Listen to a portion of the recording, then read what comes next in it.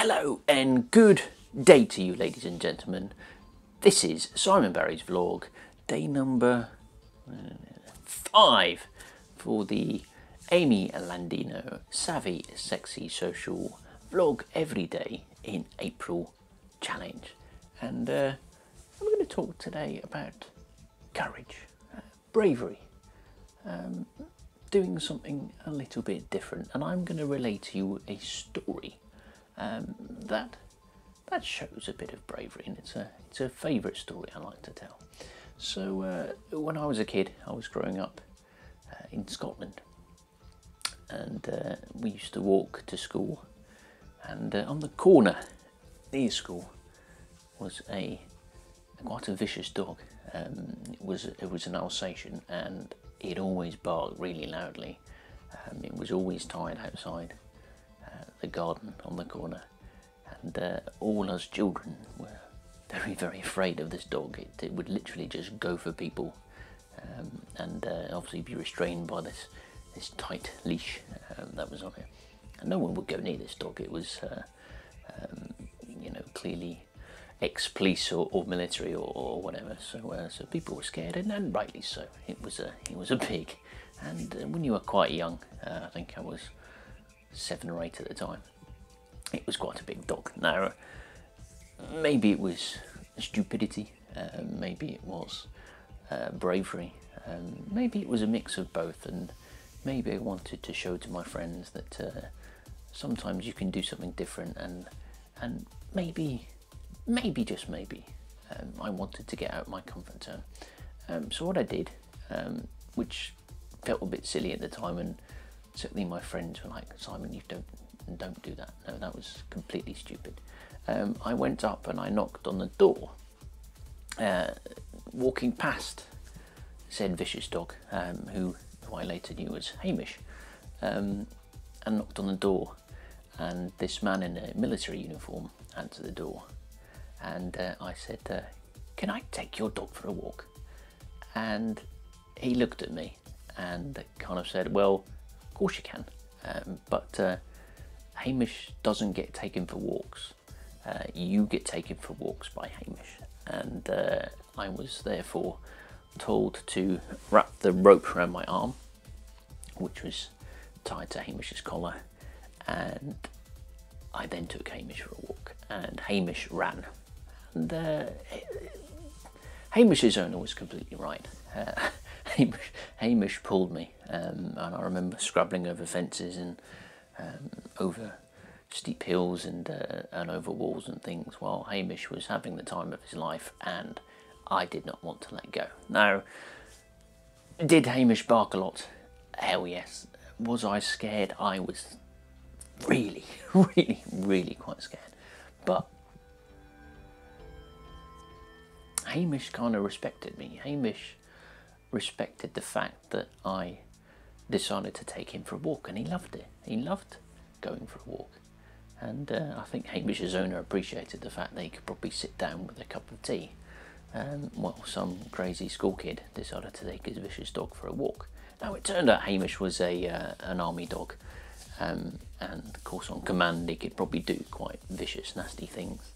Hamish's bark was certainly way worse than his bite. He would never bite any school children. He was just protecting his property. And of course I could then boast, as I walked past Hamish every day while he would growl and bark and run at all the school kids, I could go over and pat Hamish and stroke him, and he would be very nice to me. So I was seen as the brave kid at school. So let's try and reframe this as a business lesson. So what I did in that moment was get out of my comfort zone, do something that was brave and maybe what seemed maybe silly and foolhardy at the time, but actually turned out to be a very good decision. I made friends with Hamish, I made friends with the owner who had Hamish, and I loved taking Hamish for walks. It was good for me, it was good for Hamish, it was good for the owner, and quite frankly, I didn't have a pet myself at home that I could take for walks. I actually had a cat, and I could take a dog for a walk. I always wanted a dog, and it was brilliant. So win-win all around. And of course I had the admiration and bravery and kudos from my school friends, thinking I was some crazy madman who could tame a vicious dog, which was not the truth, because Hamish was actually a big softie. So the moral of the story is, guess what? Sometimes our perception about how bad things could be and our idea about what things are, Hamish is this vicious dog who will clearly bite me and devour me and have me for his tea, was not true. Okay, Hamish's owner told me Hamish was a big softie, and quite frankly he was. Taking that leap of faith, certainly you can in a business, or if you're trying to start a new business, or maybe you're trying to enter a new market, or maybe you're trying to do something new, launch a product or a new service, sometimes taking that leap of faith separates you from everyone else. You know, the average person will probably sit there in their day job and dreaming about having their own company, or dreaming of expanding their company, or doing better, or adding rocket fuel to their business. But most people wouldn't approach Hamish. Most people wouldn't get out of their comfort zone and actually do that. And the people that do aren't exactly special or crazier or madder than everyone else. They've got that attitude of thinking, well, what do I have to lose? What do I have to lose if I go in and maybe Hamish turns out to be more vicious than I thought? Well, I could have just run away, right, and never gone near Hamish again. I would have known.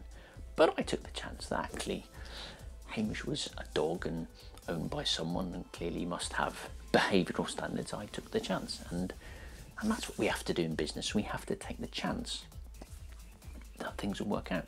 Will they all the time? Absolutely not. But guess what?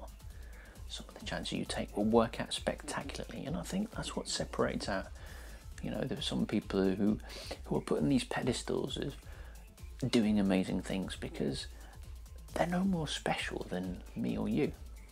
All they've done is they've gone and taken Hamish for a walk.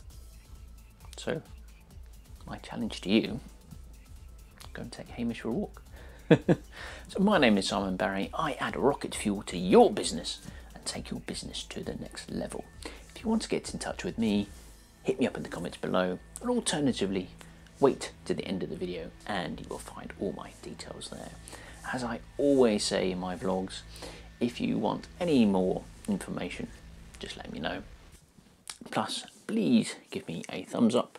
Please give me a like and a subscribe. Please share the story of vicious Hamish with your friends. I'd love any of your thoughts. And even if you were in Ellen around about 1983, 84, you may even remember vicious Hamish. That is my vlog for today. I thought bravery in getting out of your comfort zone was a pretty good one. Certainly for me, one of the things is vlogging, which is getting out of my comfort zone, because I must admit I find it a challenge to do so. I look at other people doing it, and of course we should never compare ourselves to others. I think they're superstars, and I think, but here, I've got to take Hamish for a walk, and you should too. So until the next vlog, ladies and gentlemen, I shall love you and leave you.